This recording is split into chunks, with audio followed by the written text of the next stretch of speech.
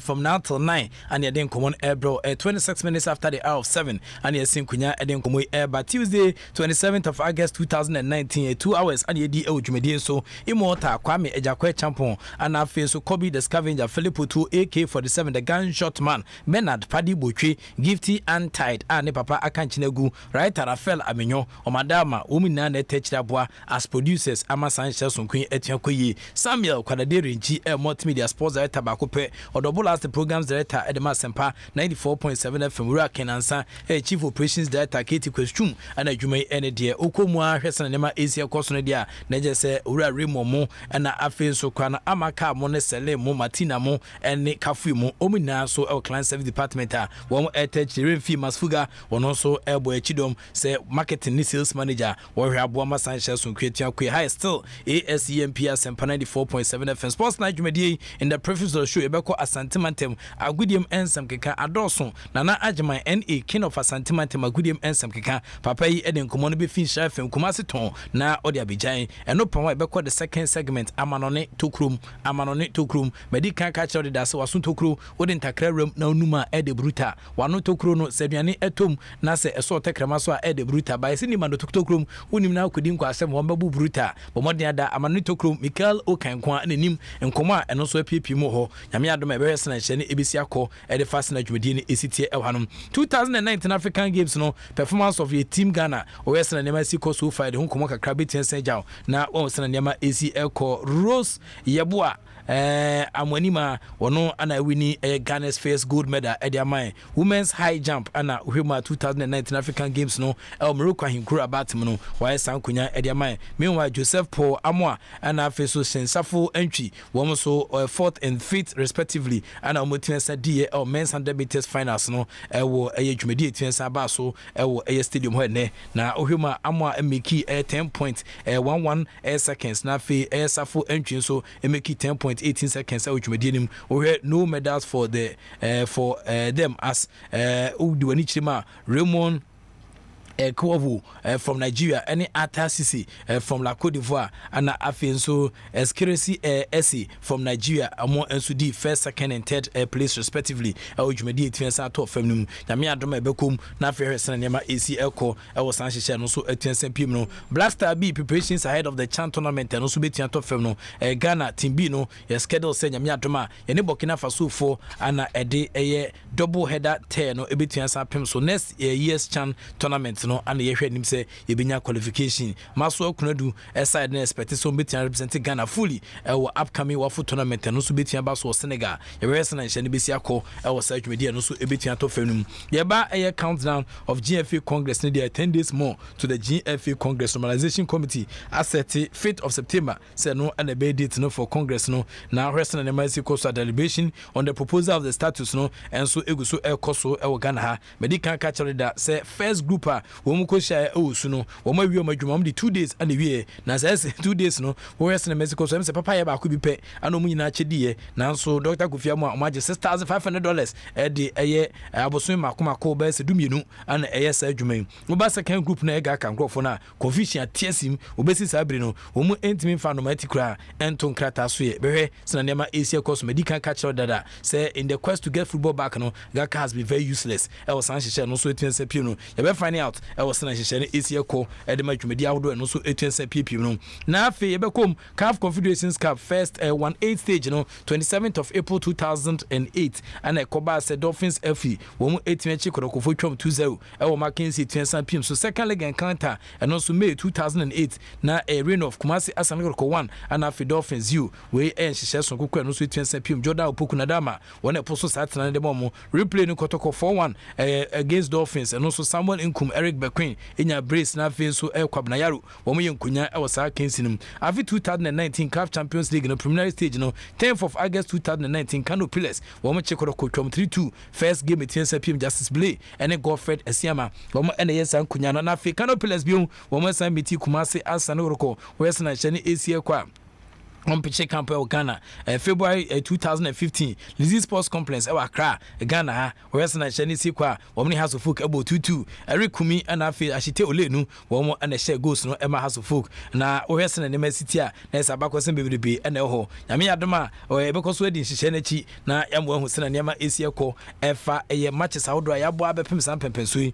now so do I drink Chet Saba, now also and Yama Asiako, but he can't catch out that. So Western and Chinese Sequa, Nanwa that data no. Na efeva koto kwentiampa wo mo chekano players for twema kamino wo mo entiante nyame adoma wo mo de second game no e mo ne etoa sportive du Sahel and the akensi ne betia pem so na afen so as good for enso ehwanim se wo mo so e de makensi no e betia pem so CAF Confederations Cup nim ye bedi achi na de hunsunsan so ina etense jaw sports night leagues ene ye bedo masuko na afia hwe enkomo kakra no so etense pim ne asa hintan kan su krada ane de bebro na wo mo sina nema Asia ko e sports night leagues no enya saba yede honkomo bri na ebetu say jaw 32 minutes after the hour of 7 Shanusmam say I've always told you that betting is better than sakawa and if fa woje betting is even better than cocoa farm unya bet no na unya also no writer udi escale befu na abrante ba kwa afia ebetumi de aye example e de ma betting for no imota kwa meja kwa champo papai ofini kro mu pepo so ba no na chese kra de unibi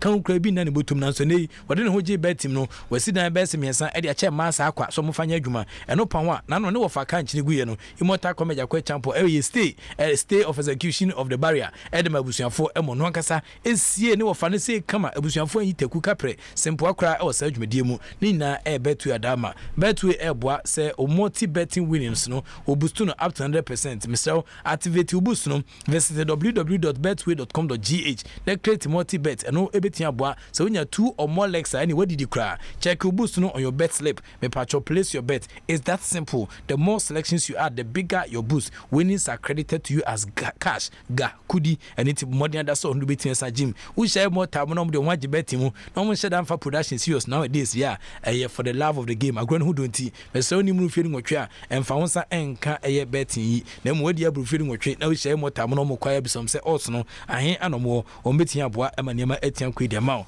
Asempa Star, this is the third edition of the Asempa Star. Jumedia Kese Subede, who will be the next sports broadcaster and only I can for Eddie amount if you are good at sports commentary sports presentation now where now the talent need to fee now obey me Edwin Jumedia Asempa Star Jumedian and Aban pick your form our front desk of Asempa FM Kokomimre obetian friend paying for 05401 06467 05401 now on paying for Mr. We are applicants and as a person who just said you must be an SSS graduate SSS Mr. MFA from CBS and say oh how crisis no Western and Mexico so journalism yanko form nim dia no e was slow kakra enya sa pa dia now the talent in kwansa dia ba boy FM and nti SSS graduate in kwan and obetia qualify so be from CB Asempa Star Sports Broadcaster 2019 brought to you by Asempa 94.7 FM from Adum FM Nafi Adum TV ne Adum Online. Asempa Star, this is your true star. One more HD Pabwa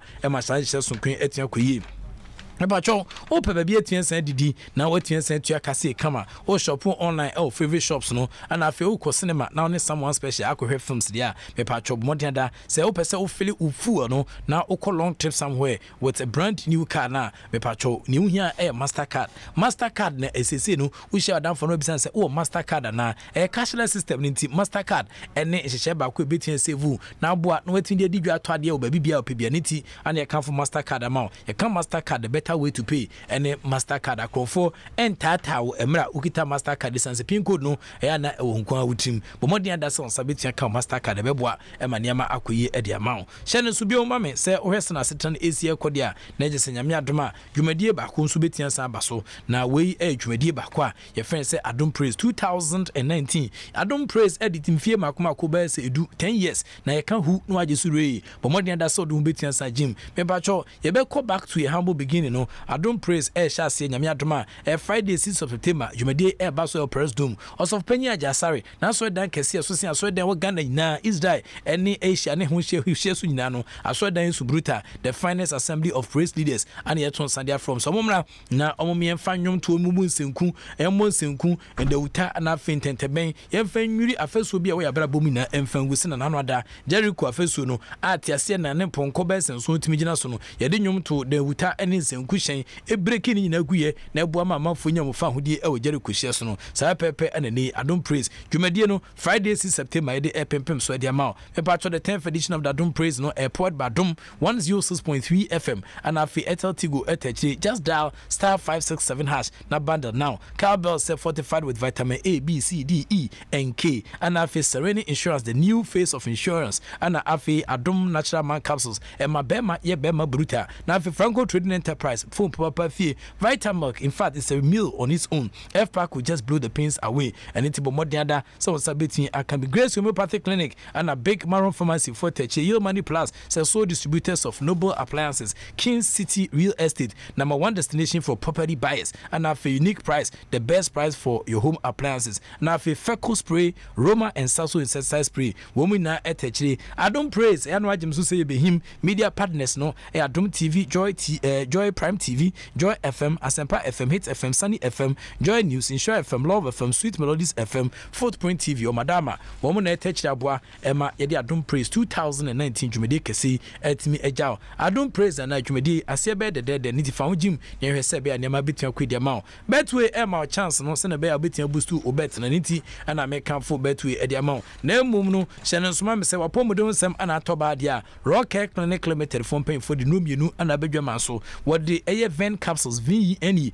burning sensations outdoor wo fam na wo jonso frequent urination ukona wo ba anadwo wo nada jonso tot atreba ko ana fe hu whitish fluid bi awo junsom eno pama olusu control wo junso no so utimi junso kura gu kete so junso no so ba e na ebon brutal cloudy urine ana fe prostate enlargement ne cancer na tetewa ven capsules VNE yedroi ebetia boa amaniama akwedi ama pakum sexual weakness ana tetewo male impotency premature ejaculation be mo pit double piaw no sorry so mesel e man so wani me hare yan kansi wachi na mo intimi kansi wanim low sperm count na tetewa pakum eno ne betia boa maniama etia kwedi ama mesel ene usha girls na be na pakum bi e hye omo ebotomu ni na ne se mema dodo na ana se benyado wo ntimi mo adwuma nkwa chire usha gift anta pakum won fa ni agro kra ni timi mesel wa ye be ma na wo ha no ana wo twen den ma won san kan pakum eno ene do ba kwa betia boa maniama etia kwedi ama pakum adro yi ni din ene ho nam se imo da kwa meja kwa champion na sentem wesna ne mezi go so wagugu enti pakum yi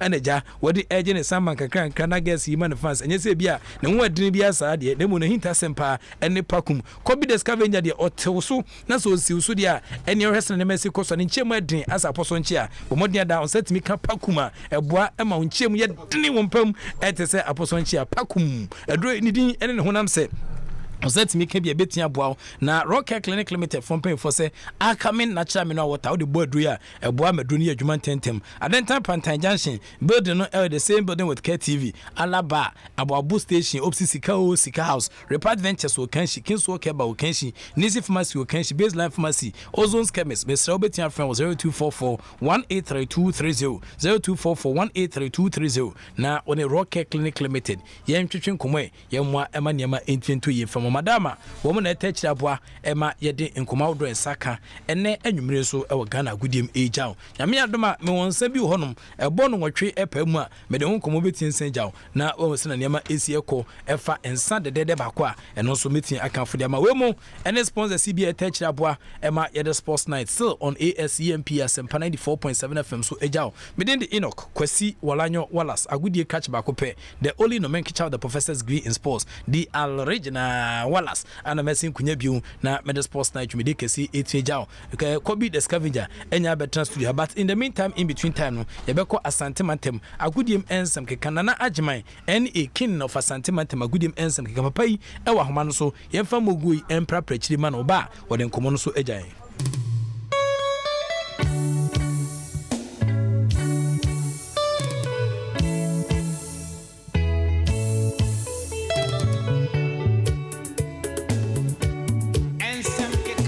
ensem keka mpa agudiem ensem keka na agyeman king of Asante Mantem agudiem ensem keka na ahofedua obrinie yenkwe okay prof elimi na yete ni funyina na yete funyina jo camera Asante Mantem agudiem ensem keka ene so brasa so se yede ensem ahodo a ewo Asante Mantem adebeleti for buti Asempa 94.7 FM na edumre die te mobile Asante Mantem ha bibia de di still preparations na and both clubs and America as good near Asante Koroko. One Gusua, one but before said, new rata 2 teams in the camp. Prof, my main and Shasi and feed the local Black Stars. He didn't say local Black Stars in a walk on Yami Adma Enche. Now, Tim Naba P. Santiman Temu, and Ombury, a young Mukaka or Mocamp, and I could do on them. Not as he be or camp to be an added depression on coach. Your friend Samax could do any technical team. No more air bomb, I know. Yabe Admom to qualify, and when Yabit Yaku, moment so far, and I'm calling Human, or more every as good. And almost so Mufias and Tekoro, Matom Sadia from. Now, this is over sentimental prof. Adia Bakua, I say, Aya Gini, our sentimental. The call up of player Fenister Augustinukra. I don't see a kind of man and Tekoro. A month will be refused. Until we said that a few of Bakotoko said I cry a more competitive game. And I did also put chair. Among points said the criteria coach Maxwell Kunodu as the tone started fair player Fenister Augustinukra because this is all a brand and Katana Kamia quest was Neki Atakaka. And also the also to chair about Kotokwasu, training Kwan or ye, even Africa, equal mobile, you see the other match be Yakasi Bia or get no cry. If we will give him 2 and Sada Prenum. Now, after a copy in Aina, Wahat and Kofoka once empire because Ogesuka call up on the Bibrinant, yes, yes, a Cobasen. Bia, position be the airport, get the Uka, then a boy, among 4 Roman Yazania, Kumu, Tizen and K or how to fuck name. Karela, nominate other teams to also play the Biboa. They are committing me about our position. I'm going to be I may be an even do football crank or so hard, but then I'm a bob of friendly matches near there. They do quite competitive near there. As I know, I quite dear Bakwa. I'm not for being Shadan Chelsea or sentimental when I said, they are also quite from China. I said, this is myself, no, before some flow or gets no cano. Then I'm a sentimental coach Maxwell Kunodu. After the affair of Augustinukra, now Obabi Kotoko defender, Emmanuel Ajimabiru DFM, the Elena Masantaman, but then now as I said, Bana Quakes, I say no credit, as a yellow credit, but as I said, it's a microphone be so as you do baby not the same. I also coach Maxwell Kunodu, MZ said, and I know who you need Emma Emmanuel Ajimabiru because. And I know what against can play a branch and hobo born. Not to say, I wouldn't mean. And you be found home. It's a general branch can make Augustinukra, and so about the count about Augustinukra call up and play, and I call Asempa Fm and conform 7 years into minimum. Tibiana, the next time we meet Maxwell Kunodu and Mibusano, the into the fair Augustinukra, no, now that's what we are him because among Fontiasi who could not be the local Black Stars at the end of the zone. Yamiadma Thursday reporter, Yen second was and 21 saying Yamiadma Thursday, Tim and Fenner said, be good stars, about him. Kumase now omni local Black Stars and also about vacancy bako Kumase Baba Sports Stadium Tino Yabi Adma Thursday na ebeko na ti akobo ye ni akoma na ensema ho do won any DBPF chira benyina ye de won sem enso de Baba Night from Asempa 94.7 FM na Jamaica ball ya from Bebo Baba Stadium no my me fan to just say Asante Kotoko a section of Asante Kotoko supporters no te uba Asante Mantemu ha. And now, no question, I don't know Kunya, Baba Stadium. In fact, they donate their dance say before the game, and even before a CS party game, no, now stadium. In fact, really neat. What to say, why, washrooms near their teams, be Pierre, the Aquam, I just say, and they say, I'm Kumasi, my Juma Papa, and Yasem Kito. But then, they say, so Uba, Asante Mantemu Hasia, Adeba, Kua, section of Asante Koroko supporters, and I want that Jenny, as you see, Hano Mafrebisanana. When I was sentiment, they be a one of my open into the Elko Baba Stadium, whom we are now Champions League na Bono. Now, anything I care for Becca Kakotokumum, and a bit near pay a cost because of what you imagine so several mobile confederation capital, a could do time be car from paying for FI Kotoko technical area or no, may come be a reserve players and another substitute players and any other technical members in the Biana coaches let no or which no man says no man said in you Emma Car FI and Tekoma Becca Kotoko letter and command any citizen as Adia Omuna Stadium near Modia and went near to Monument to come 90 can and Disinum. Adeba or Musi reason say, on say this is technical area or the BPA the Omotia fixing Oma. I be to the minimum say among for problem no from a scoreboard no Baba ya Sports Stadium scoreboard na enye adwuma no du bia ya na supporters ni fi say da bi ha adwene because take Kotoko Cup Champions League na ebedu time bi no na Kotoko Baba ya Stadium no scoreboard ni nye adwuma no ja ne ha adwene eti enemi se dey pursue awoma e de ko NC na so na mebu so mo say Kotoko supporters ni bi dum concern ne say Baba ya Stadium no scoreboard ni nye adwuma eti wan hwe adachi bia no no so akwa sem for the ababat empenyufo no nsemo mo ka chamne se stadium na nkasa no ministry na na je so be renovation ni adenti no ni nyina eka plans no ho eti asem no de ni nyina bekwa akoda ministry no to wo mo hwe ni bi adachi bia ministry ni timi handle Baba ya Stadium ni ba contract bia na se bia wo mo be ye renovation na ja wo mo so be fix scoreboard ni timi ni se bia ento ankopem se ye de Baba ya Stadium no ebe so mo betimi aye hu adwuma ne nsa no binim se bia scoreboard ni timi nye bia anansi bi o mo probia na ye na ebi a o mo Kotoko so tinye isi dia bobo mo match ya na ankofa sembo for so fam bra o mo eteno akwa e concern eja ababeto Asantuma ntemu ade pa Baba ya Stadium ne se die uchi supporters na nkunya any technical area any stadium na nkasa compound make environment no bibia de bibia hot kama the chain and can instead of you Baba ya Stadium ni mu ade ba akopɛ ha o scoreboard no play especially ye bobo cramp na say bi wo stadium no fa watch anko ana mobile phone at time ni so na just what stadium no what was be chance we say pre ya ko first half what wa pre ya bobo na bi na unim time e to so unim time crowd do e boy it amount for bibiri concern na bi elimri omni tu menima jamde ho nsem so e de e fa Asantuma ntemu agudi mu nsem enso so e wa Asempa 94.7 FM fiwa prof mi wura Kotoko team nim kakra nyame ya adoma team se mi tu dwa no training ni abe eguso a e ko se dem na nse ni training na nyame ya adoma kwasi ada nyina nim se Asante Kotoko bebo PK edute Memorial Cup no wo mo ene oposi Ashanti Gold na bebo na that game se bi nya to dwai se wuti afenu ni bi no especially as good for na fema we mo de o ma dwi nyina ne se nyame ya adoma sa trophy no so mtimeje because mo Kotoko for attractive at the time Kotoko will be to say as good for President Dr. Koku Champion Day. Say or coming some now to the dia be say papanum. Even to Kotoko as good now as Asantuma ntemu ade mu nyina Asantuma nkoso and I do time be something that me boy left the ball I was Asantuma ntemu a dem so mu yenu ba bia dia a different ball or a different ball to all game together. Na nyame ya adoma weekend game e pass one as good for ne de o mata mu chuku se kwa bia so no ta game we de e so mo so etini ewene tan so na Kotoko company for so no e dia so but adeta ko a prof si am no ka sei e kwa ha adwene e no se me ka kire me ka as good for the kire o say as good for company for ne say 25,000 Ghana cedis na organizers ne de mo no o mo fi se tika no from e na bi wura Kotoko so ku bitai na me bu so mo se no mo so to be mu nyina no adweko na as good for so kire Kotoko company for so kire ma wo mo sisi ka mo so mo wizi o mo TV e wo organizers no ska no from entimpanyufo nyo hu bibi ama se de metene se nyame ya ma we bi emfi nyame ya ma numri enkosi be Thursday di na chese mo timi resolve ama scientific assembly bi atimi atodi na se de be nyame ya ma kwasi ada game no so ebetimi atodwa e wo Baba ya Sports Stadium teno enso ye kakra no so free ho ba sanso e na wuram e wo preparation even those Kotoko mo bo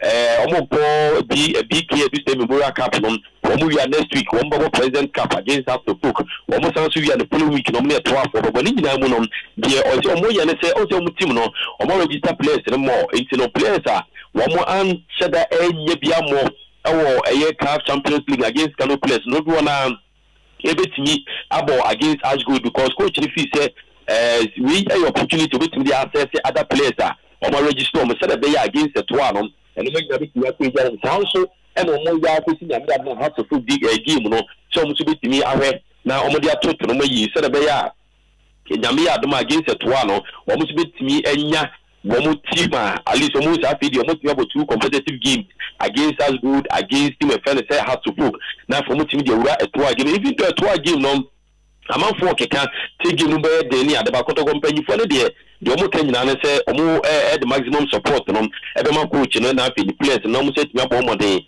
na omo timi advance to the next stage but say and no problem ka to say yonkofo bi o mo kutwitwa first ticket ni ade our stadium one who simply the means can say Asante Koro company for also no meka some investigation but I'm no can say the panese and penny for when mu say investigation no wo meeting ya to the tail and nothing nipa wo mo say tinya kana no koye ta ade no wo mo so atinya boneka na say de bia da chi bia say stadium band bi kra no benya bia na say wo mo so e de amano ti so far no e de wo Asante Koro team no so ye na uram no as good for so ya dey say wo mo so de ne de e ba no say wo mo so preparation no na mo gusuo na nyame ya no kwesi no ko to game no mo so de test case e de ama setting place so say o mo game on board Ghana ha against Akuna Agrifor no player bi te say Emmanuel say ba for wenti am bi wo mo nyina players nyame ya no kwesi da pia ye be hu wo mo e wo as good setup dem plan say coach first Ricardo da Rocha no so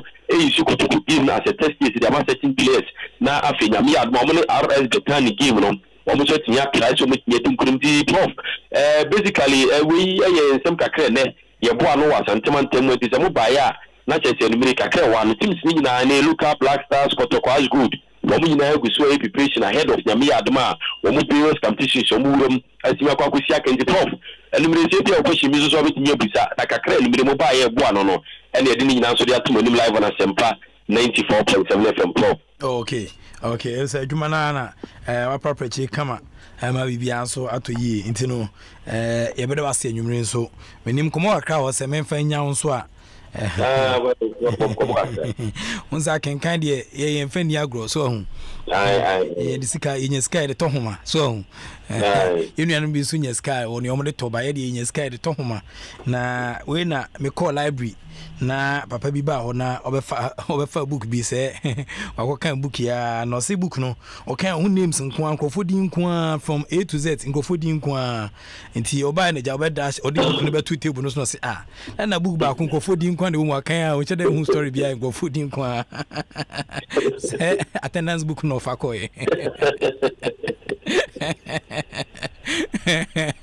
say attendance book no de oba books de ahoro ano page no so de ko ye gina wonu ma na akwa bi ba na ono so ahwe chefs no so sa pe book bi akan na librarian ni bi say book me na pa kan si o pe Facebook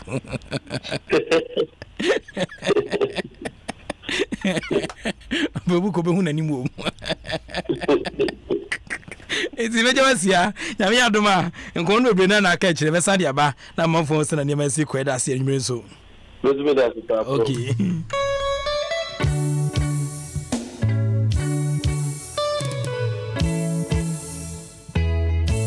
okay eti no koma abano no 54 minutes after the hour of 7 still a sports night ne de bro no se na ne ma esi eko Mikel Okan enya transfer amano to krom ana ode ewremu. It's time for foreign tidbits. The news from the world, foreign tidbits. Authentic news, foreign tidbits. Yes, foreign tidbits. Mikel Okan, Amanoni Tokrum, and Odi Evra Tokrum, William Eza, the favorite segment, Amanoni Tokrum, on the say, Bibia Tokrum, Broma, Anna, and NJP, say Ura Sato Crusamu, and Tira, William Eza, Tokrudia. Oh, Banana, Wajibi, General Secretary, I know, say Tokrubima, already be and be a fit to grow. It's your name, is your Michael, young Quay. Yes, we would ask you to pay attention. If you know you can't afford it, sports night air live, you to pay attention to details. And yet only live on radio, but live on Facebook and so you face the book. Now I follow you on Facebook, on Twitter, Bird Talk, follow. Yes, to follow back on Instagram. More about glitz and glam. Follow back.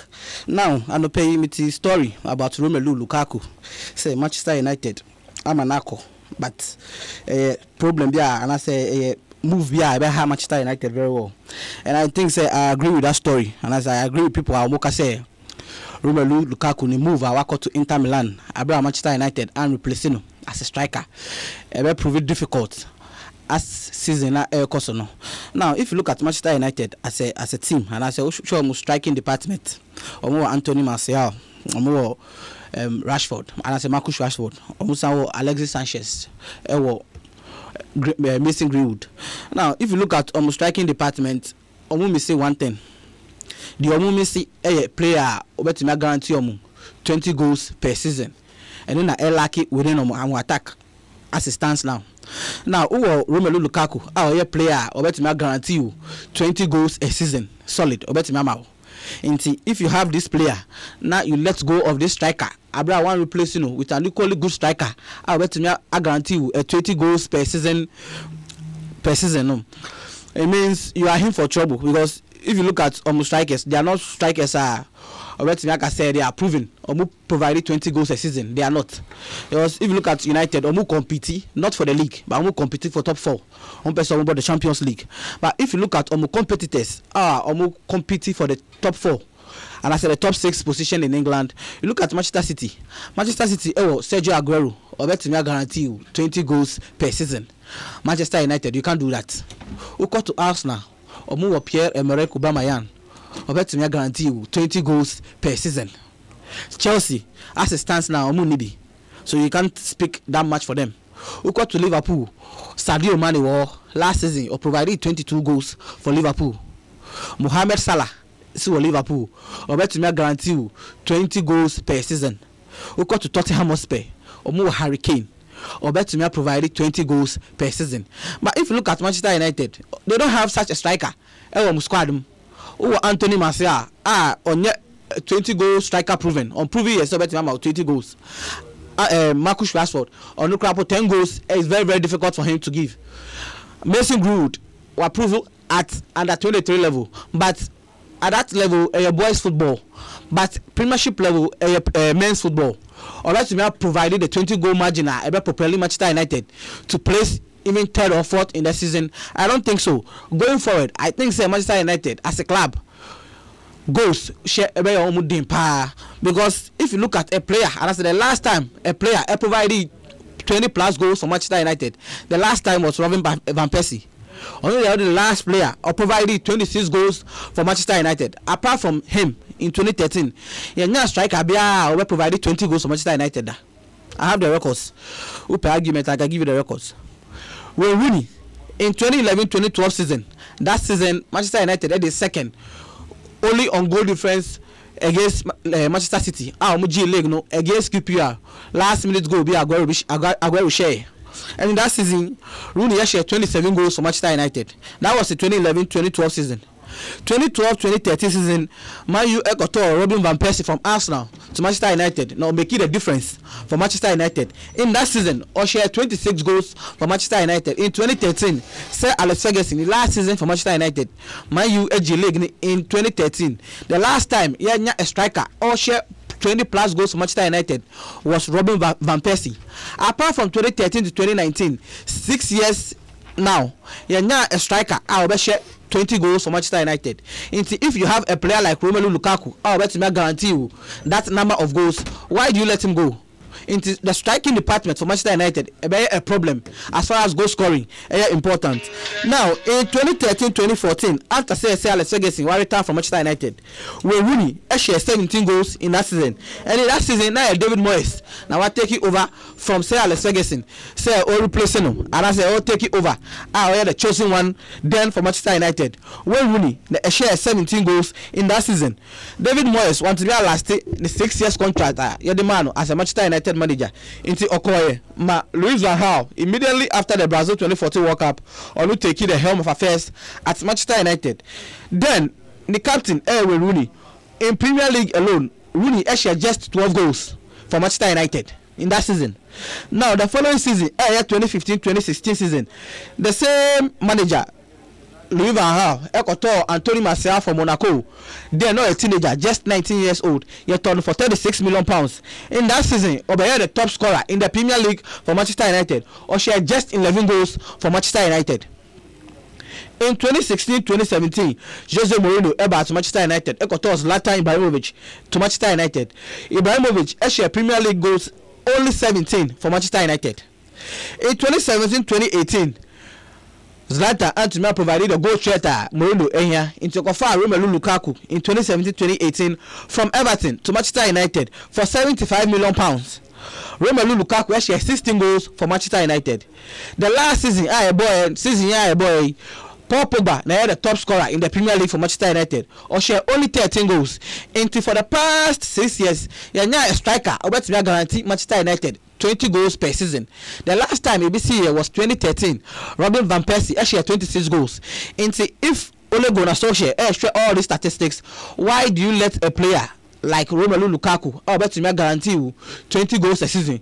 Why do you let him go? Because Wako, how are you going? Why never provided that goal threat for you as a club? Sergio Aguero and I say Manchester City, was Sergio Aguero until they are sorted. Tottenham Hotspur, Harry Kane, or better provided that 20 goal easily.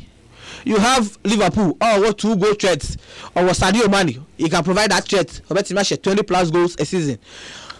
Mohamed Salah will prove back to back, so I bet to guarantee you more than 20 goals a season. Pierre-Emerick Aubameyang will prove goal scoring threat from Saint Etienne to Dortmund to Arsenal, or bet to that 20 goals per season. So going forward in this season, I think goal scoring will be a major problem for Manchester United side because we sure strikers are they are not goal threat strikers, and I say players with that goal scoring threat. Martial is not that proven. The goals are. What scheduled draw our Premier League was only 11. On to me prepare, on to me share that goals are, and I said that amount of goals are here to place fourth, and I said to compete for a top 4 position in England.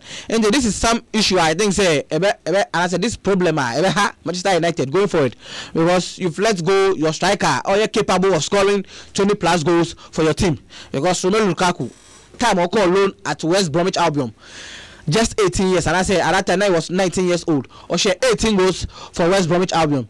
Or call to Everton. Or share more than 20 goals in the competition. So he's a proven striker. I don't know why I call it, but the season and I say as the season goes by, we will see say a player who will stand up to the occasion, a player who wants to stand to be counted. Say or better prove actually the 20 goals plus Manchester United for by here to prepare them and places somewhere around to be a third or fourth in the league. Now there's also another story person make one say and pay me the story about the day you say teams bit say yes Roma and I say sorry Lazio Peno now he's looking to make the move and I say by the end of September 2nd you'll be looking to make the move.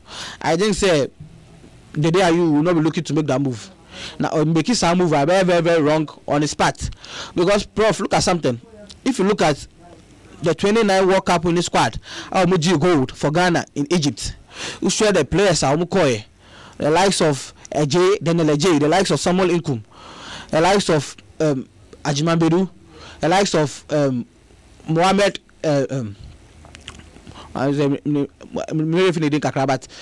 A lot of these players are moving for the under 20 side. If you look at them, there's no player I can say why achieve stability in the club. What's imagine a day as a legend in that club. If I look through all the squad, one player I can say this player is a player what must stay for maybe 7 years in one particular club. One making the name Aji trophies. I try the as a legend in that club. Who be that? And I say who you from that squad. If you look at Daniel J, a lot of movement. Or a journeyman. Moving from clubs to clubs. Jonathan Mensah is the same. Moving from clubs to clubs. Samuel Inkum. Another side, one club from Basel or to another Swedish club. One club. Movement all over the place. You look at Dominic Adea from AC Milan or Movia or Arsenal Tula. If you look at the squad, there's no one player. What I can say, this golden generation, I stay in one particular club, I become a legend for that club.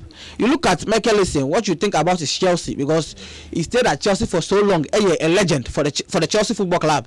And if you look at legends for Chelsea, players they now Michael Essien. You look at Samuel Kufo at Bayern Munich, or he's a legend at Bayern Munich. But if you look at the golden generation of 2009, movements in Crown, Rashford, Osemina, Amuvu.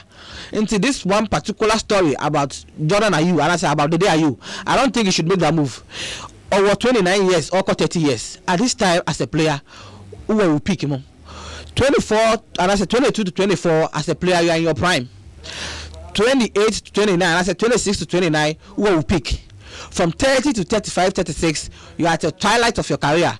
Now a player who was 30 years, I think so what you need most is stability.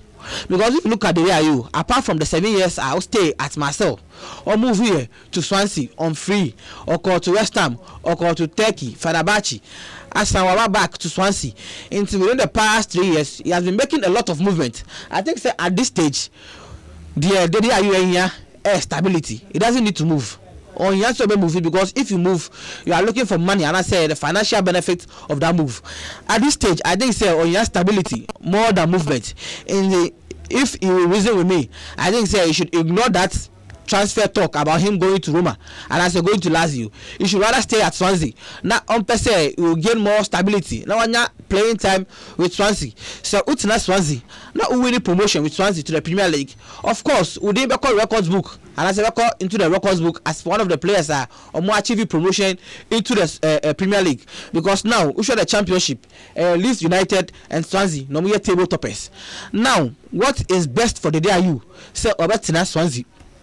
Don't move to Roma, and as a man entertaining any transfer movement. What you need now is stability. So when you the peace, when you the stability to play for one particular club, so you help them. Now when you that history name behind you, say you are one of those players Swansea BB for that club, because for the last 5 years he has been changing clubs, switching clubs all over the place. I think it's not something or here at this stage. At that time, so 21 or 22 now making some movement, it's okay, but at 29 what you need more is stability. It's just like marriage. When you are in a marriage situation, in the early stages you like to fool around, but do some level, some stage, you want to remain focused. Now you are a bit stable in your marriage situation. At this time, 29 years, you should be stable. Oh my man, entertaining any transfer movement. I think staying at Swansea, playing in the Championship. I watch 24 teams. The competition. Very, very keen. He should stay there and fight for himself. And as a fight for the Swansea club. Now I'm proving the worth for Swansea. Moving around all the time doesn't prove say you are a big star player. And I say we are a top player. That is why I go to Roma. They hail the lives of Totti. Francesco Totti, I'm talking about. They hail the likes of Daniel De Rossi. So these are players that almost stay at one particular club. Edgy Omudi for that country, and I say for that particular club.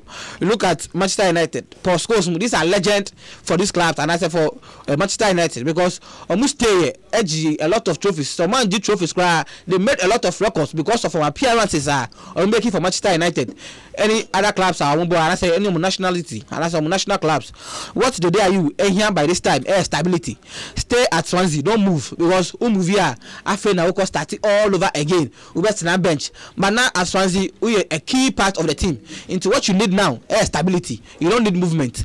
Now in other stories, Chelsea we need against Norwich. Now if you listen to the Chelsea fans or Master Tibium Kasa say Lampard can do the job. Lampard can do the job. Or better me fight with the big boys in the Premier League. Now one thing I say, Chelsea fans, any other floating supporters, and some say, and I say neutral supporters, some say when you beat Norwich City, at the time, not Chelsea, and I say Lampard, Derby County, or Shia Norwich City, or Shia 4-3.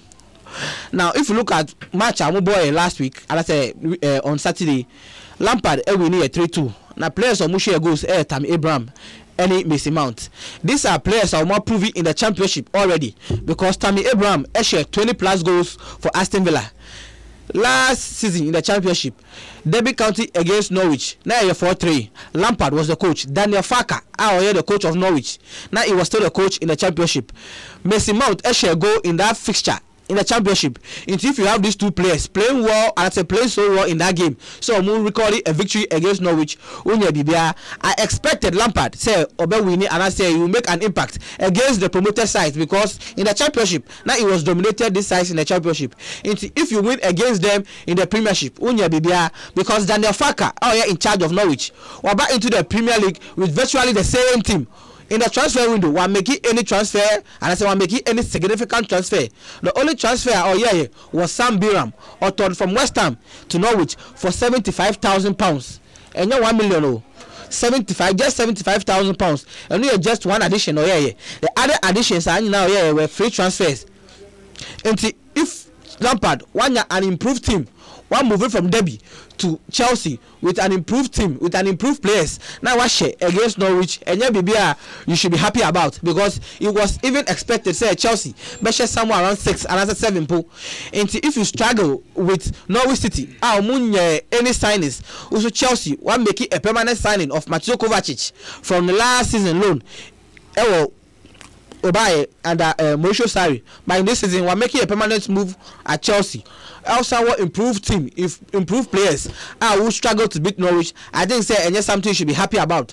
I expect Chelsea to beat Sheffield United, because Sheffield United was the champion, our championship. On the Premier League, into the level suit Lampard very well.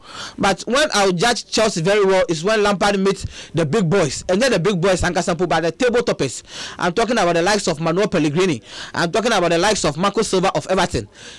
Against Brendan Rodgers of Leicester City, he struggled. Into these are the points, and I said these are the indicators. I'm expecting Chelsea fans to judge Lampard, not against teams like Norwich, not against teams like Sheffield United, not against teams like Aston Villa, because these teams are championship teams.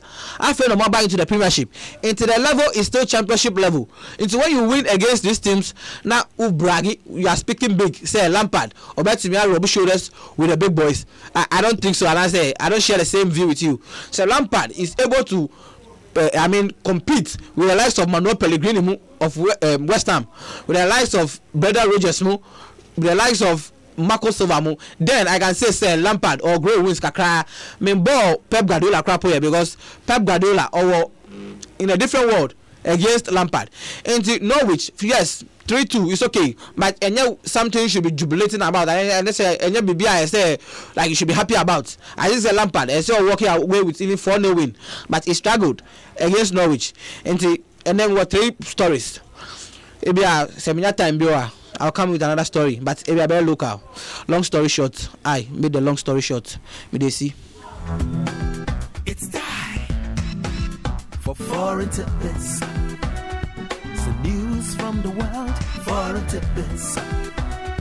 Authentic news, foreign tidbits. Okay, I still Asempa 94.7 FM, 30 minutes after the hour of 8. Sports nights near the bro. Now, on Sanema is here called Michael Okain, and I'll tell cancer or the Amanito Krum, 18 a giant, but Okomu Hesana 2019 and 2009 squad Omujinemu, Ebo under 20 Nadia, goalkeeper Daniel J. Nasa time no, now the best 19 years, no see a Kamalibet professionals. Samuel Ebue income defender, now no the best 20 years, no see a Kadima Basel, that time no, Glass Nawako, no the 18 years, no see a kind at the Macpando out of France. Jonathan Mensah, no the 19 years now of Free State Stars of South Africa. Your tons and friend Konya late call up into later, and your fly brand and man Bonibi. Now, about tricycle kick be the Bobi Figana Puma, and on the man make Max that time no ma, a eyeballs, 80 me a banner so I was Sakins, he gets it to Jenim. Daniel Ado, no the 20 years, no say Kama Kumasa and Pfizer, and where Chubama, David Ade, no say Kandema Randes FC, a man for Bekan Yepa,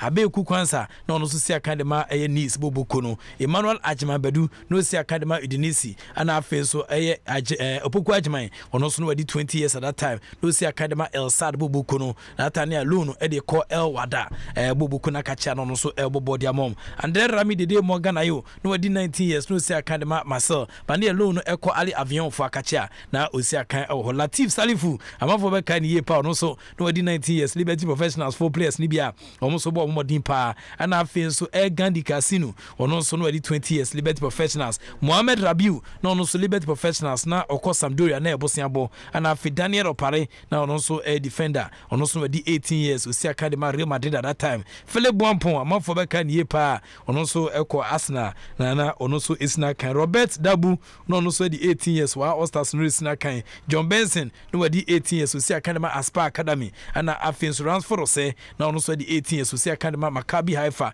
Yeluno Echo FC20 for Kachi, and I feel bright Ade, no also the 16 years at that time, while Ostas no Sina Kan, Dominic Adia, now within 19 years, 29th of November 1989, now Usia Kan Edema Free State Bobukono, and I feel Ubamwa Hessan Mexico, Joseph Ado, no goalkeeper, and also 2nd of November 1990, a month for Bekaisa Yena, Ubibonyum, Selbiara Bew 1990, Yahu, Sabrina Branteno, and also the 18 years, of course, no boss can be Azakis, and I'm doing details actually more Kensington way players 2009 no we mugina mu ekon from Africa to air world Egypt now oje trophy na dem Ghana under 20 level. Yes, like I was saying, say we they compare the day you issue no.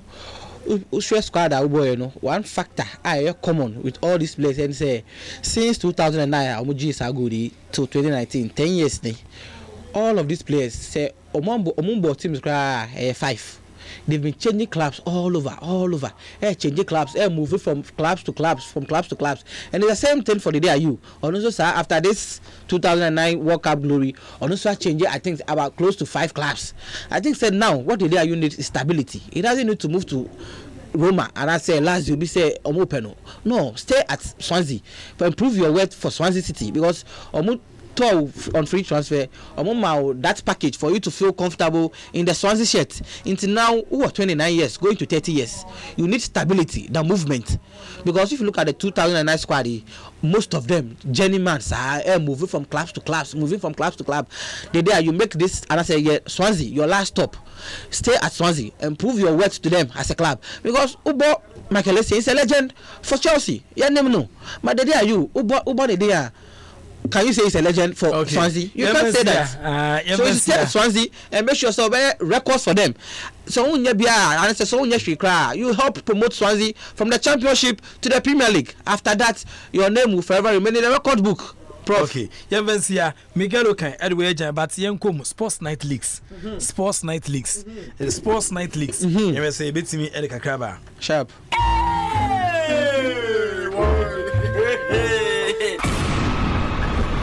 Asempa Leaks. Yes, you have been fine, Asim. Nancy Bruni will be our friend and say there is no smoke without fire. Okay. And the most be able to Sports Night Leagues. Let me about the I was Seba. Okay. Because Sports Night Leagues no. Ora could your Ponkroma. Minister for Information. Wama the right. Okay. Say a bit I a mistake. Okay. A mistake no swa. Obema the right legal channel. That's right. And it is Sports Night Leagues. You jina na so. Intembo hu kra. Okay. It is Sports Night Leagues. No shaking. So that we Peter. Ibe you ama. Never buy any bit them. That be ready. Sandra okay, so me catch us Bibia. SFOA. SFOA. Me am man nkrata da wan che bi ebe yinadi. So me catch we nra. SFOA. S de me na me kan o ma no. Na S no stand for Samuel. But FOA no e di ankasa no. Na sa panyin no nkrata da ho enche bia so te se yinadi a mo ma ne enye no nwa Sports Night Leagues and the san komo eba. And as we come hwese na nema esia kodo masu kokko akire pa hwese na mesi koso no Sports Night Leagues me hu komo baako ba san komo baako no asechire nyina ne senya me adoma obi bebo down by December story obi bebo down by December but Sports Night Leagues yen kan wasem esan say nipa ne boda ma beteni ebe nanti wa beteli carry na story e pesa ma for kai say Sports Night Leagues eka keke na afi edu sa time na we hu a o meka so obi abodam na Sports Night Leagues edo masu ko hu say dambo yi ebeba by December.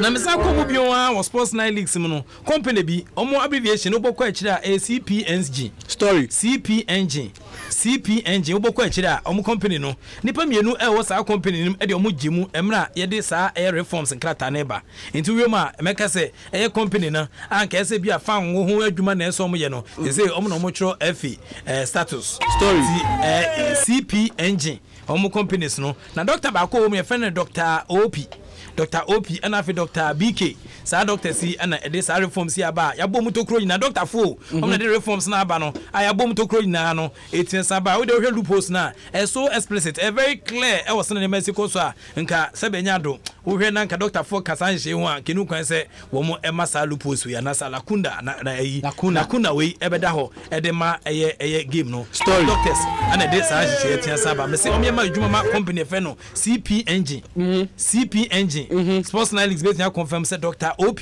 and Dr. BK omo kan ho and omo chro sa story Yes, I come our reforms and crate mu a next also but kakra ni dia ba.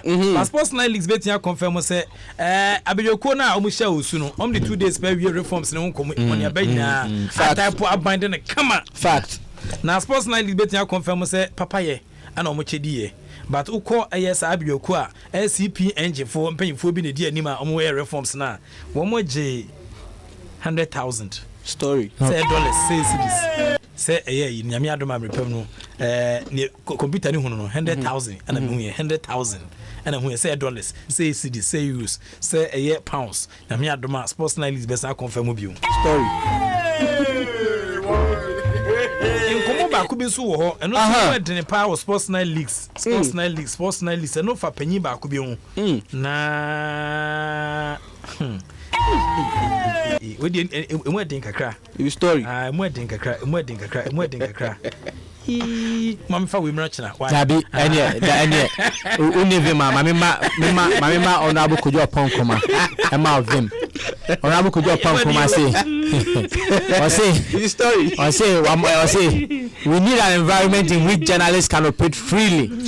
It is how freely and also to the ejuma and raise issues they didn't fit freely and even make mistakes freely. They have not created that environment yet. And expect that normal legal channels will be used in addressing those mistakes. It's my mistake. It's 22 minutes after they have it. They have not created that environment yet. Let me relax and pause here. If tomorrow, God willing, I still have the strength and the power, I will bring that presentation out and we'll be here with Sports 9 Leagues. Mami Vezia.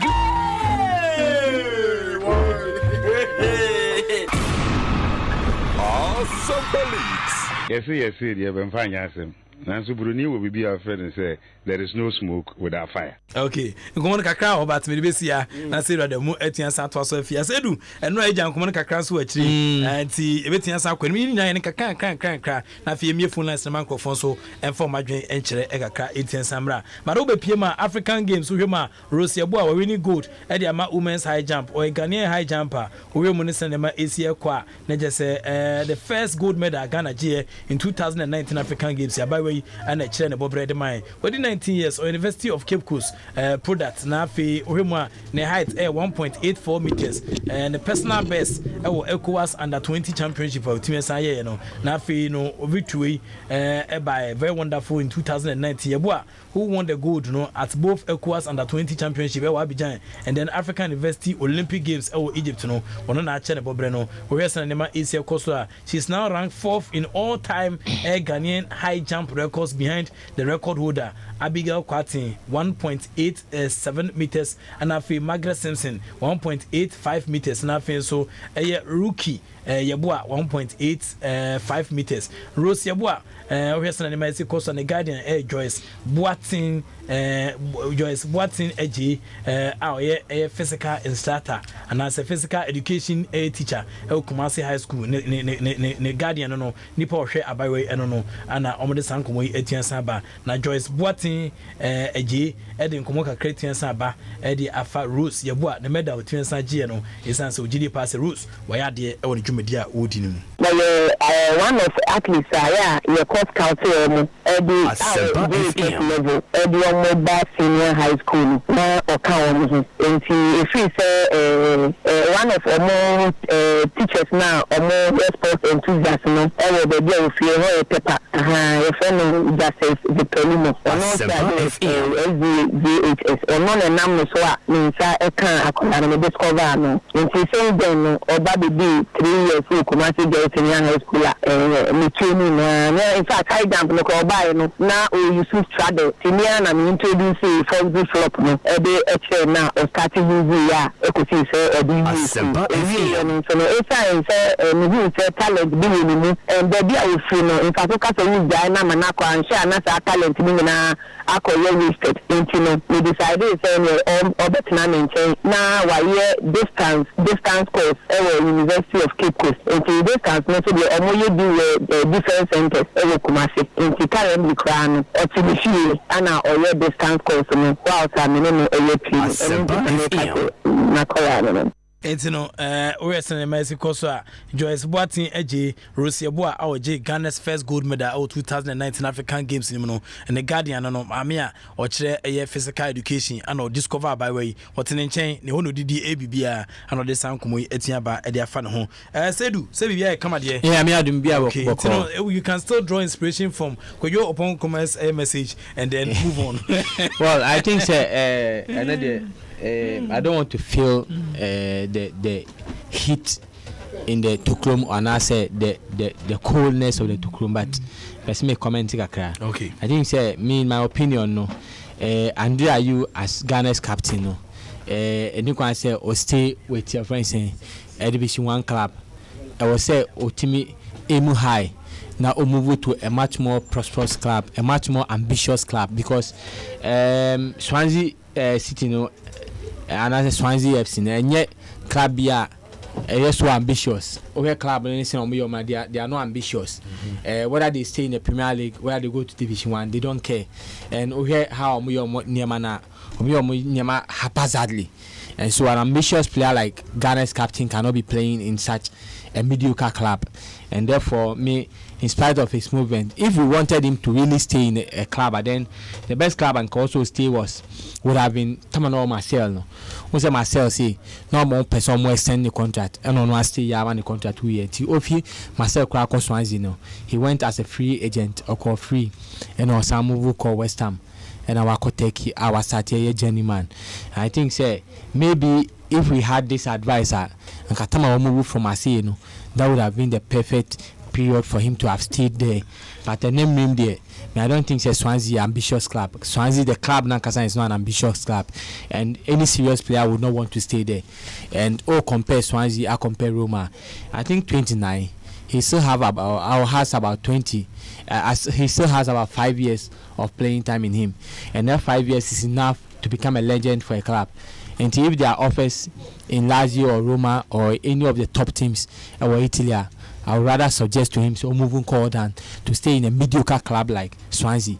Omuni purpose be a club when they are going on relegation in share and home or move promotion. Like they have no ambition. They are not an ambitious club. Even Newcastle crowd ambitions here, ambitious here, and maybe it's because they are coming from Wales. So Wales club are mobile in the English league. So maybe it's because of an internal or too ambitious. And so I would suggest to Andy you advise him that he should move on. This club is not a club that can help his cause. The club that was established in 1912, Liberty Stadium, no Monsieur Marca and Steve Copper, the manager now, Western Yama Asia Kosuna, Omonia ambitious. Okay, from that 1912 at Tombesienne, so what has been their significant achievement? Okay, there's nothing to write. But Menko, I'm also briefly, here's a bit in home, Morocco, William Eza, a general secretary at the Mass Sports Writers Association, Yedus Elmo, and our Western Yama Asia so amode elbow root and then come aka here is an African Games no nyama AC echo hono willy yeah no but I be very about national service and how you say no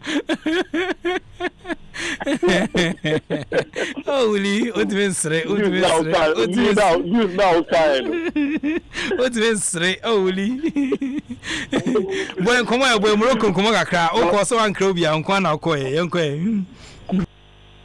mi class Edward. Okay, and yeah, we are pardon. But me too. The open will be stamina Mr. Makam. When come and fit him, I could do yes, send an MSC Konafi, Ghanaian athletes performance, no, send us so far, a glitter and answer a depreciate and me send an MSC. Okay, and the mammy starting with a numerous way.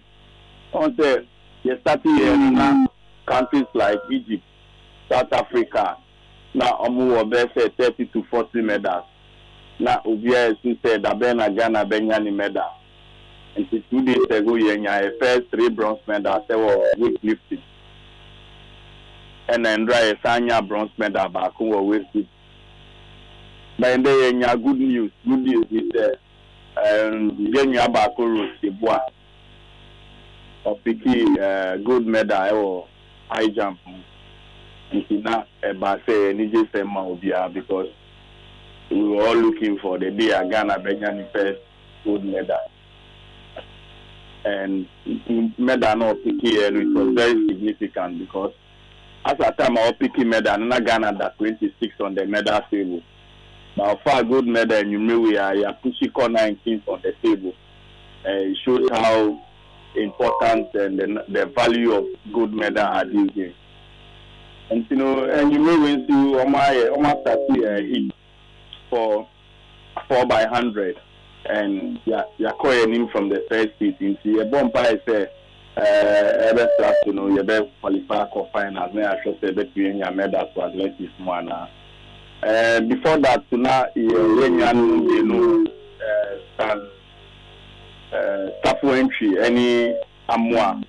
Only you don't do finals of the 100 meters, but almost yamfa any medal back to the fourth and back to the fifth. So far, the Nkoma no just who be out. Oh, okay. Alright, your first medal, it's a bronze medal, na weightlifting and a demand, and a new western in Mexico, so Sanji good at the peso, away Jumedia, Yugusu Edimo. Is there any prospects in Yamiadma, a bit good, and a silver, away Jumedia Mubium? We share 4x100 for now, and we come to and you know anytime or movie and any position at the end of the heat now. So you cry, baby athletics, maybe a benya, and one of our boxers, Kaku, are qualified to medal. The good news is that Oku semi-finals Lucano Luso Benya consolatory bronze medal. And you know, as we speak now, to see our 5 medals by Yamiya Duma. The full boxing semi-finals now. Shakur or Bettinganya 1 more medal. Karna 6. But are you not calling no finals? Then we are sure of silver or gold medal. Okay, I think that you are a credible person who can argue this dispassionately. Yeah, Questa, and I say, Yenshia, let's say athletes, so you reduce the numbers. I de Konosono, Sanchino, Ayajuma. Well, me, Cassa, Ayajuma, but who call games like this? Mami Magana for winning a medal. It's not an event that you attain overnight. Put me for 2 weeks of camping, there was and we need medals, all Africa Games.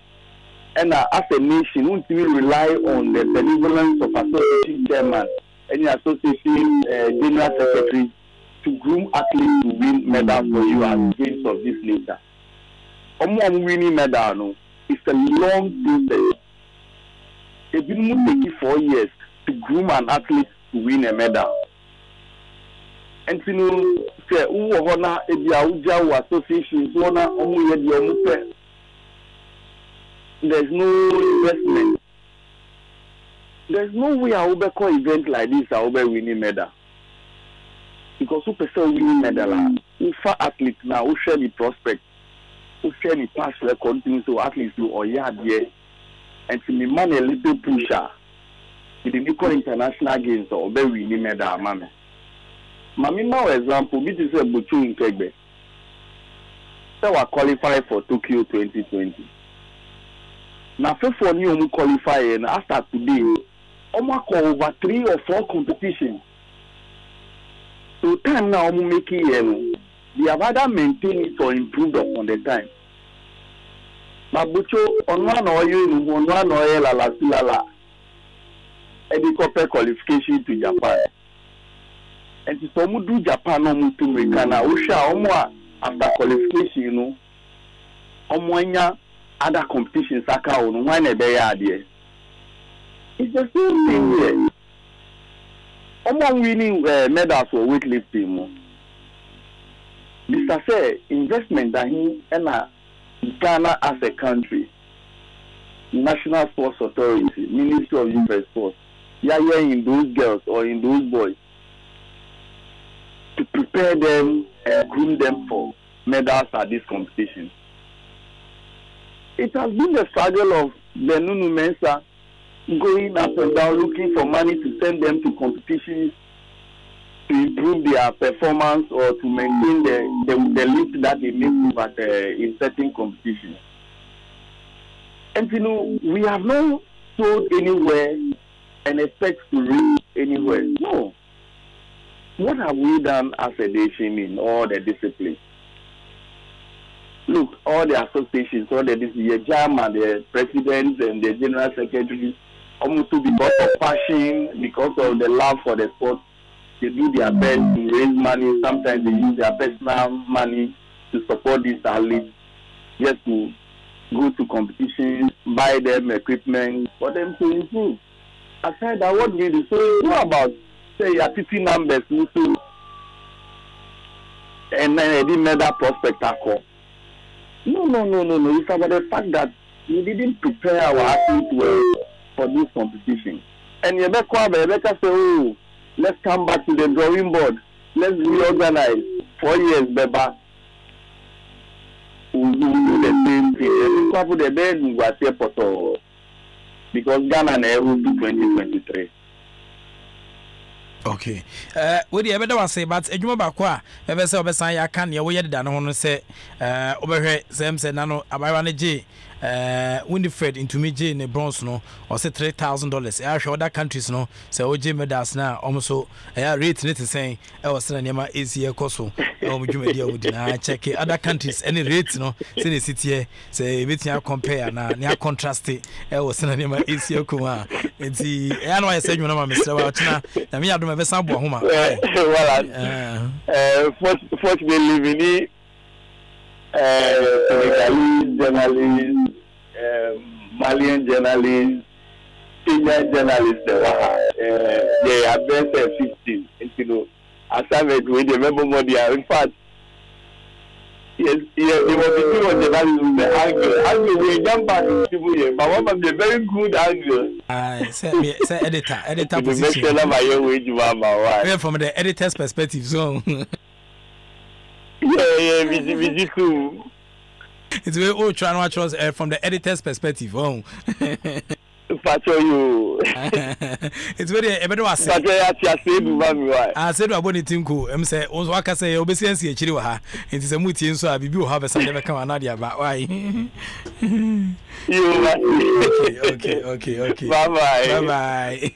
It's William Eza and Ateneka all the way from Morocco. Yeah, I think he's spoken very well, and your friend is saying I made mention of the issues I made mention of the issues on also what we account. Me can say me I still belong to the school of old.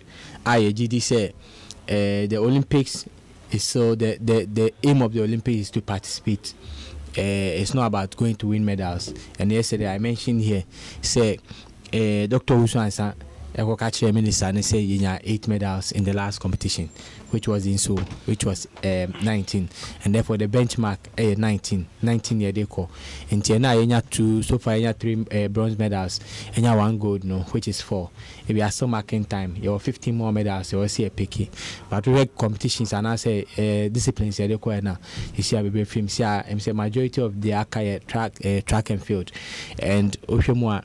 I think this afternoon one of the events badminton, and so we had lots of prospects. I think badminton maybe Ghana a strong power was a mix event, you know, but unfortunately mixed event and so Ghana could not have participated and couldn't participate in the mixed event. This clearly shows how Ghana do not understand the issues, and as Ghana do not understand the games. Me can say a serious country and all serious people at the helms of affairs.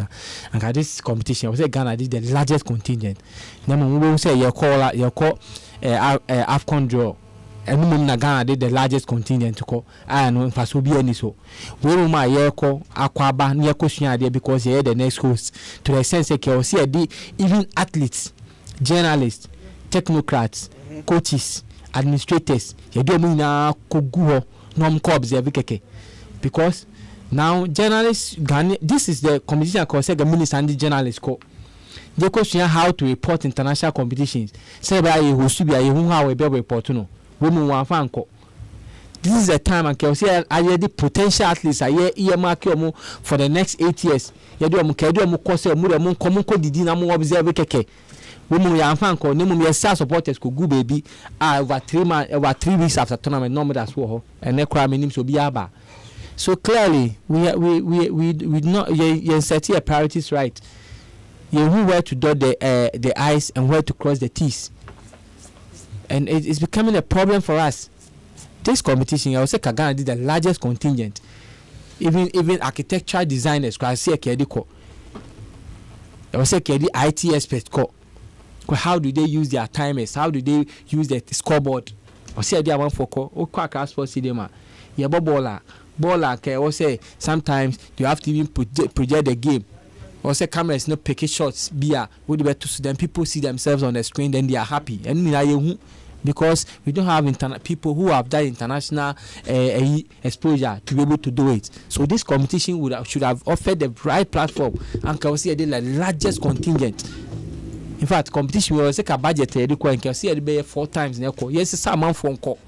People should just go and see for their eyes so that in 3 years time when they come, they exactly so more what they are doing. They know what they are reporting about. Athletes or quality. Say this is the Games Village. I bet one say you better hire a Games Village in Ghana for best court now. Yeah, Games Village just going crazy for. I'm an international athletes, beba. Na Ghanaian say show.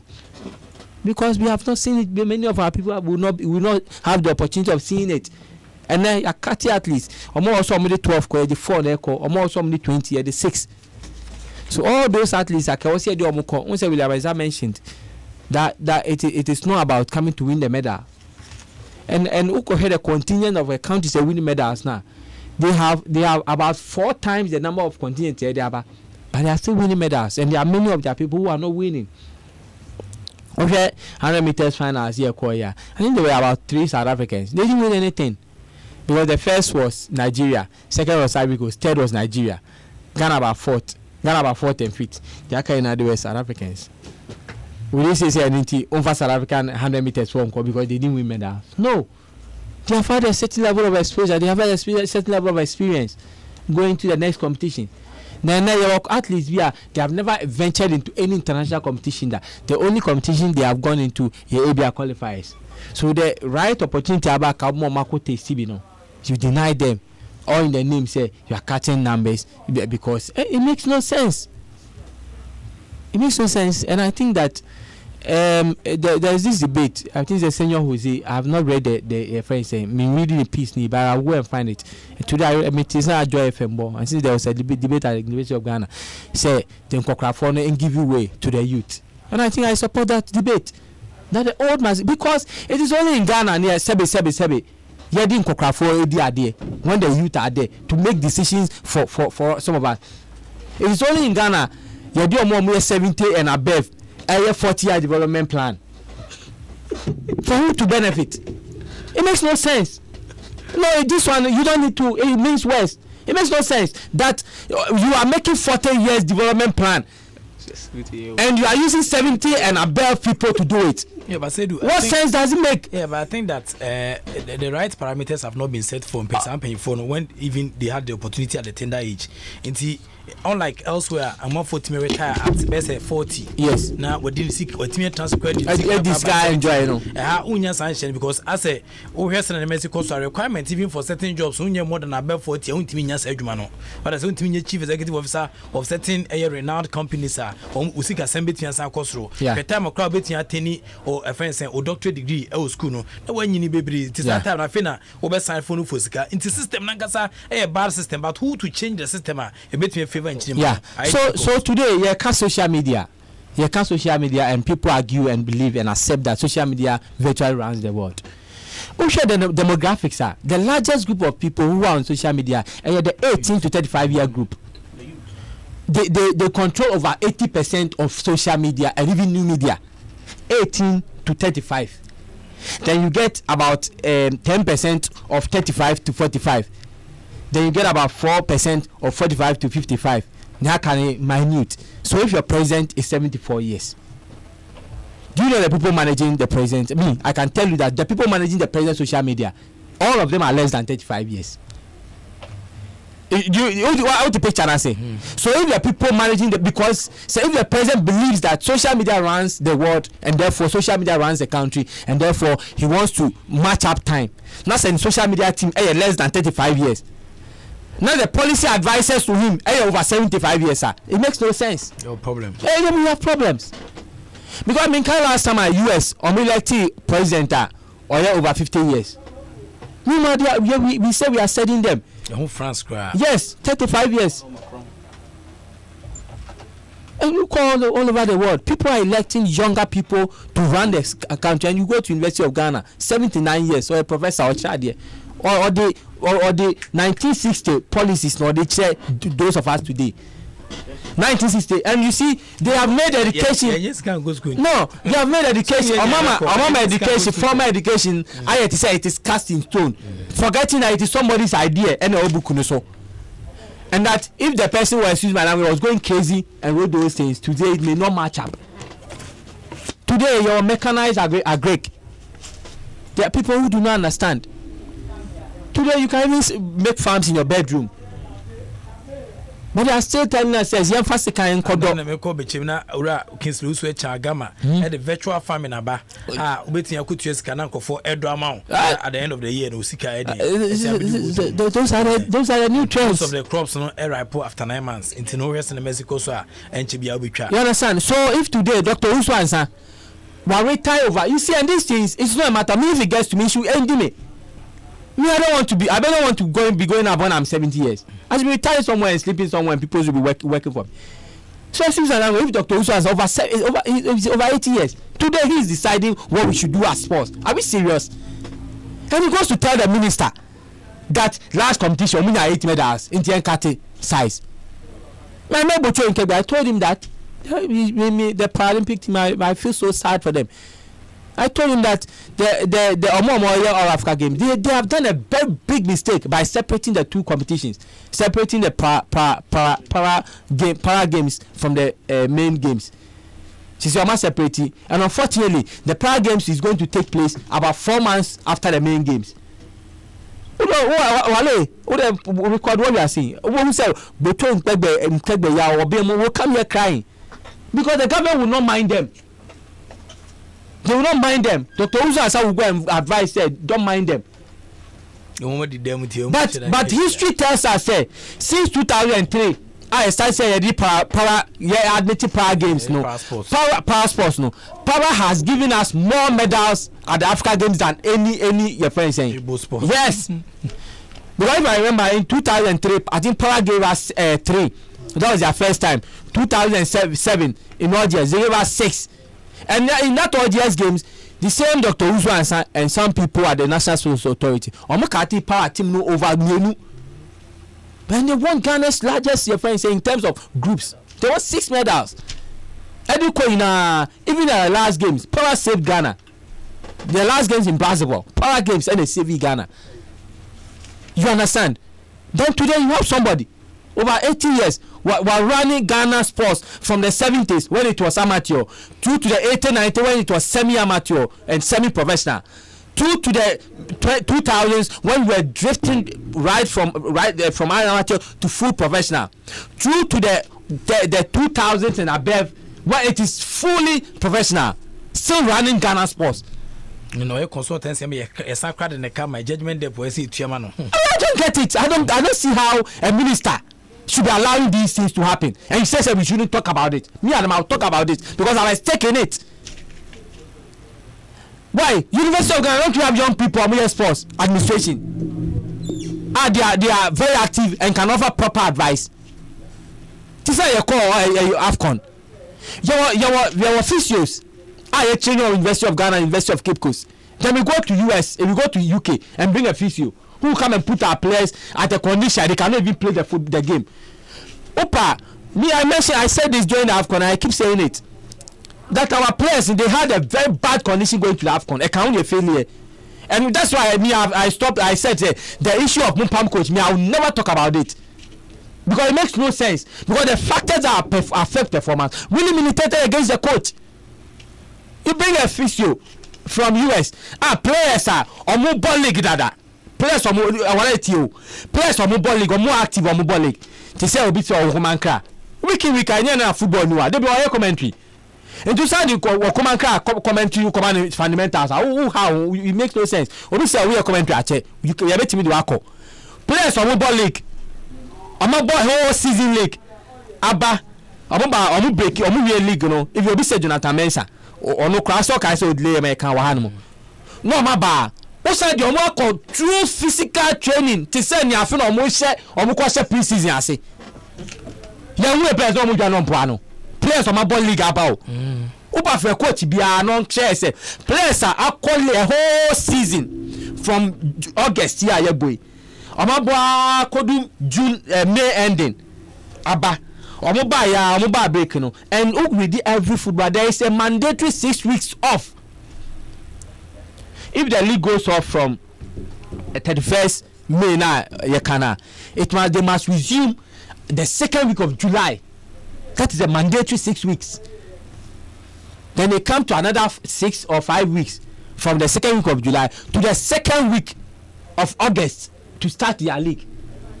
It is a place a few diverse conditions, and in fact this time we were very fortunate. Your players, this was the first time we did have players coming from Asia. We had 20 players from Europe. We had 2 from Ghana. Then we had one from Africa, one from 2 from Africa, which is Ghana back, Felisana and your goalkeeper back. Then 20 from Europe, no 1 from America. So look at the diversity. This time around the diversity was very minimal. Europeans, they all played under almost the same weather conditions, except the American person and America from a different way, which was even relative to the US weather. So the only difference was those playing in the Africa, and those playing in Africa, the South African person had a weather condition relative to Europe. So the only exception was a Ghanaian player. Yeah, they almost quite another conditioner about 35 degrees Celsius average. Then you take them through rigorous training session as if say players are said you kicking ball in a year now do mobile. So me and them, I was not surprised say Ghana your first game 1 minute near say. I was not surprised say second minute 12 minutes now your key player applique a serious injury because you go into the competition. Meanwhile, we have physios here at the University of Ghana. Kasasi Kana they come out. They could have taken some and given us the friends. Even at that stage, we still cannot trust our people. If you don't give them the opportunity, who is going to give them that opportunity? We are craving, say, these departments at our universities. Not say a Quafcon, Yakofo be among for UK. Apa. Then I think so. We must all advocate that we should get a UK person to be president of Ghana. Then we conclude the discussion. To handle the ministries. Yes. This is saying their friends Rwanda for our ministries agencies, foreigners they handle. Because they don't have trust in their people. In South Africa, since they got independence, yeah, so we can do so. Money or more ministries. Yes, let's bring. We should start from the CEO of Ghana. The CEO of Ghana should be a foreigner. They're not appointed foreigner. If we don't say we can't trust our people, so please, at this moment, I'm not saying so because I am below the age. Me, if I get to that age, I don't expect to be going to. Yema the generation know the opportunity to manage themselves. Okay, what be the message we about? I said the youth must team up to push youth in positions. The old are intentionally blocking the youth from assuming the various positions. Nature does not agree with them. Look at the normalization committee. Dr. Kofi Amwa is doing what he is doing at the NC, disgracing himself badly with Fiji Corporation. I know this sound kumwe aba. I said good evening, sports prophet. I'm listening to you. Asamwa taxi driver Teshi and Asamwa and so the Abija could de ewanum. Obi say, hey Ademu, how old is Donald Trump? And then kuma and also Abisa ewanum. We fi nana entry from Connecticut, United States of America, and nana anyway so Abija. I said na edwuma biara moye no. Moon free. Okra no mu enye no se monye mu erade Colossians 3:23 and obi e de abrem no ana nyame adoma am say obi abeka on fie I say hello, good evening prof and your queue. I'm very sad that you have let the riches of Kotoko and Ashgold sway you away from the pressure you have been unleashing on the NC and their blockheaded leaders. Thank God they have now settled the clubs, the monies they owe them. but better still, they shouldn't think they are going to extend their mandate by playing smart. Eyes are still watching them from Owahine Champon. Owahine almost said to be as a Kabian family. Intino, Yabotre, Ewasana Nema Asia Kono. Football is very dynamic and intricate, and it's only when you find yourself in certain positions that you release the magnitude of issues. Dr. Kofia Moa. Banana Danubian fashion and a banana and so do we have and commodity church, you know, me who see you papa. Chicharito, Cochito, you don't deserve any sports award in the you don't deserve any sports award in the world because you are the best sports journalist in heaven. I'm one day inside Tema and also Eddie Abba. I'm not in heaven yet. I'm sure I'll be in heaven one day. Super Ike, in fact, you are fantastic. I like your fabulous sports. Asempa Sports Power from Tulu to Gatuso Asufa and also Eddie Abija Ohanum. Was a good evening, Prof. Please, we beg Doctor and his NC to leave the football to football people because some of us, football is what we eat. Football is my girlfriend. Football is my everything. I can't live without football, so he must go. I am Edu Musa Alhaji at East Legon. Keep it up. And only in Kuma, and also Eddie Abba. Prof, don't follow Michael and Ademu. You always bring matters home. The whole players that played under 20 tournaments in Egypt, none was stable in his team. I mean, all the countries that were there, from Romeo, Oyarefa, and the about say Ghana country go. Other countries also cry, Obi anywhere. Why stable? Oh, the name of Ogusu Dimitino. I say, no, maybe say, Bibi no Muji, Obi Divinci, and the name of Asia Co. Also, my favorite segment is back. Sports night without leagues is like watching without Chito. In fact, you are great, Prof. Yakubu Husseini, sports professor, and the analytical one, Seydou Ademu, and the incomparable Tokro man, all radio airwaves, the record man, the best and modern sports writer without the doubt. Prof. Wallace, thanks a lot. Yakubu Husseini and Edin Komoi, and so Abija Kude Ewano. Also, Prof, you make sports presentation too enjoyable. Thank you for the constructive criticism you and Seydou Ademu have offered on the NC since its formation. We are proud of you. Ameya Tema and Odiaba. For years past, for the past years, it's only our sportswomen who are putting the nation upward, and yet still they are not being treated nice. Congrats to Rose. She is such an amazing athlete. We've Tago Sterling and also Eddie Abija Kude Oha. Good evening, Wale. Thank you for bringing back my leaks. Minta Nungwa and Minta Ediweba. Wale, good evening. I'm watching you live. Good work for our mother Ghana. Keep it up from Sir Kofi Dansuman and I say anyway Abija Kude Ewaha. Message Simi Brina and Eguso Eba.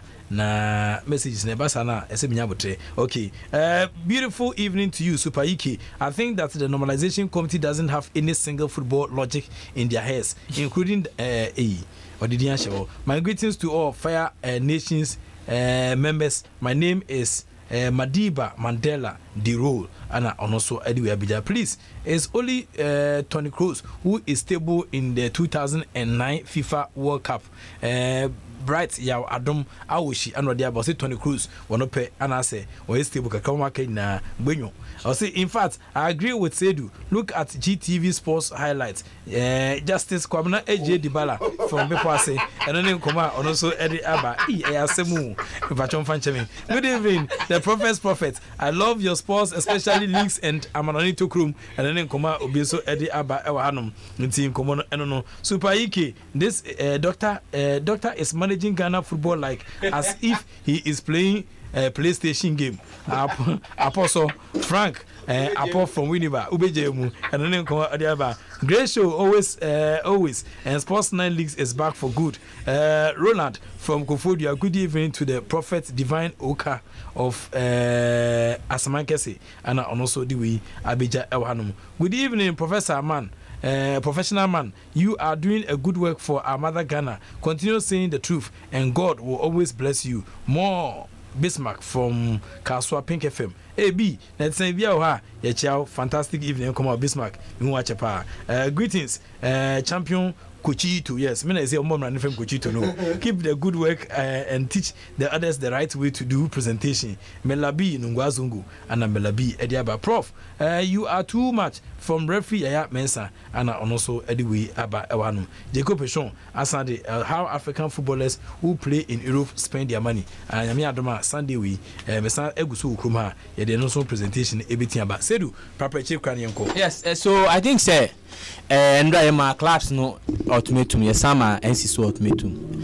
If the Moses don't go to the mountain must come. Yes, clubs no omun demand for the roadmap before they go for Congress. Omun demand said Dr. Kofi Ama only the roadmap no. Because you to make Congress encourage status into now you need their way forward. So we demand that he releases the roadmap before Congress is convened. And so I understand so Omni clubs may share Thursday. As part of their resolution, they must write to Dr. Kofi Ama to release or to give out a roadmap towards his exit. Because I say Oyeko Kwasa Obeko Onko. Me, I don't trust him again.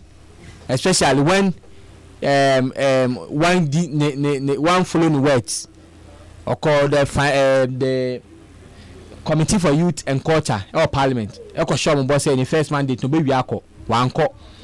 Or my president Eko Jan State of the Nation. Eka che Ghana for ina so be ko wanko. Or san ka che media for so ejuan kwa 2 weeks pe no be ko wanko. Okay say on first meeting no radio I don't think I say or can French or can Latin. I say I think we have the tape here. So we are finito something like some ways you know man so they cannot be trusted. So produce roadmap. Now you say really they want to follow it. And we have a suggestion to give the clubs, and the new roadmap it should be all encompassing. I will say everybody within the football fraternity account. They should have a committee to ensure that the roadmap no be so, because we just manage committee for now omundi roadmap no so they will say roadmap no what about so I am formal committee said we have formal committee running the special competition no ensure say they follow the roadmap to its latter.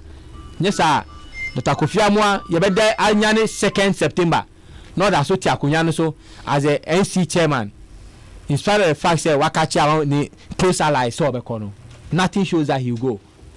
The BR points out that he wants to stay a further 3 months till December, and I don't think that football people are ready to entertain him again. Even if there will be extension, he's made people to believe say there will be extension on Onko. Obeko, I know he will continue to do the job. And the name is FIFA Onko. Because already the 2 years plan they buy 2 years plan no they buy so no or then another in Abeko 2020. Okay, my info call us kakra 03022165545 03022165546 yen yama for so Eddie Eba. Hello. Okay, 03022165545 03022165546 obetia ba hello.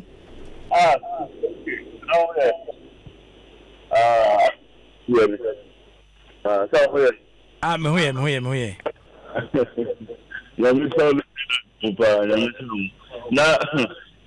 said the Muka about now,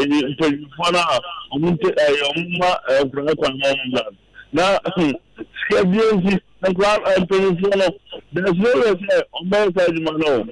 What I say, and I'm greediness. There's no way to play, you know. I don't say. Well, of course, I'm not taking time. What I say? See, I didn't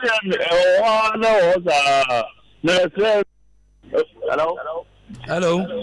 Good evening. Yeah, good evening, Patwani. Where is that Kosovo? Yeah, Patwankwe. My boss said that I'm about to talk about my lecture or lecture. Okay. But we check class. Over here, class room in to. Na de chombana wasa ko bibia basa bi bibia mo lecture mo tiase bona baso wala mate me da say okay me da say 03022165545 03022165546 hello yeah but what you me adoma bia boko nga say the black man picture okay yankwe nga say the wasi no ignore I thought me that say obana me bona baso fa no me other man can think a group they call no sooner as in case so much one common next time from Kwanama one year Banya Bonaba say next time so Omuntu might be quite with me mega Abia Mangana and I say Matimedasi. Yanko 03022165545 03022165546. Hello. Hello. Yes, I'm Pachoni. Wale, what you know couldn't cafe fresh on my state. Mbachonque. Wale, wouldn't this be so aba? Yes, if I be so a friend coffee. Or say, Nanka would away Missy and I would generate so Yanka or Quahin. And there's one in my abinet 1 hour count. So when I was going now, dinner was maybe and can hear our buffer. But Apostle, or yet day, obey I feel it.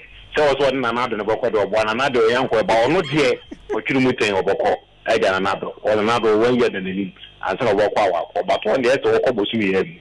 Okay, may I say 03022165545 03022165546. Hello, Prophet, Professor Enokosi Wallace. Yes, sir. You're from DJ aside me free to home. Okay, uncle. You can come work and say, oh, share games in a Kosovo, Morocco now, Bana, Waji, good Yamagana, or Bonabas for Papa. Until we in Kenya, other week now, can also just no me, and you go to from Ghana and Ghana, so into me more better and find week. And I could hear more Dr. Kufiaman, so a resident say, listen now, I'm almost bullies. I did hear Kufiaman, Kufiaman, and my wife, I am Yaman, and on to say the amount of will be a bully. This I said, yeah, when a Yentida, Nanka, only I didn't street nature say, I'm a football for me for winners and financial cost. No, we wouldn't be no matter how I'm a quite a yes, I say, oh, dear, to the power, I'm going to bye bye. Okay, may I say, yeah, for last one. Oh, hello. Hello. Yeah, but when you exactly, I'm quay.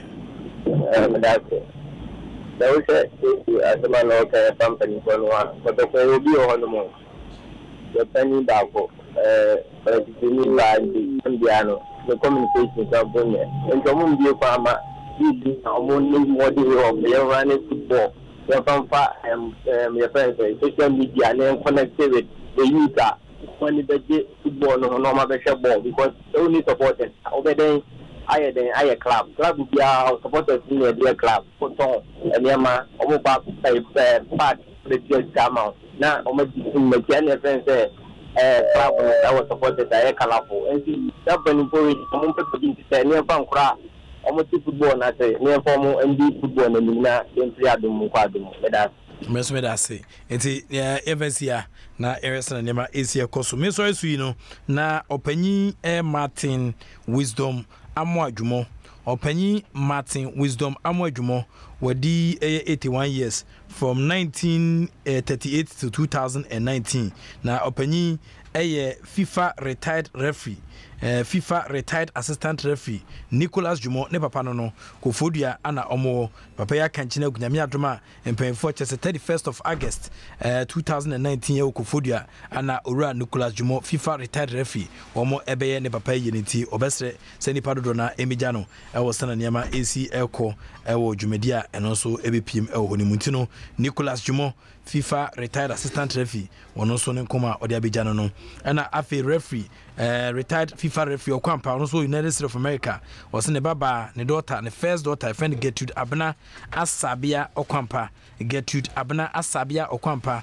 or nurse ewo clinic bi wa Sherman o papa say o ma happy birthday na odo bibribi one o ma mi na omo ewa bruchiri o the sweet wife Matthew Margaret Abuaje Okwampa Matthew Margaret Abuaje Okwampa umina Matthew di ne birthday nche na ne banso Gertrude Abna Asabia Okwampa ono so edi ne birthday we FIFA retired referee Okwampa o United States of America and ono so se emfa we emfa mano e odwumedia wo so egusu edimiti no me de besia na madawase na mama mu eniti na mo yeso esu no na nana ama into nana ama into lawyer Kwame Tofianko ne baba pa no amo enso ye lawyer Kwame Tofianko ne baba ma no omi na so ma bia fidi nim tafa ofie mo ne papa lawyer Kwame Tofianko ni nyansa bruta fantastic evening koma no ba bibia ono so ewo bia nkse no bibiri na aba ba ko buruku ahene ne doctor na ne bo ama manya trance a wo ne nkomo no bibiri na so aka wachire osunsum no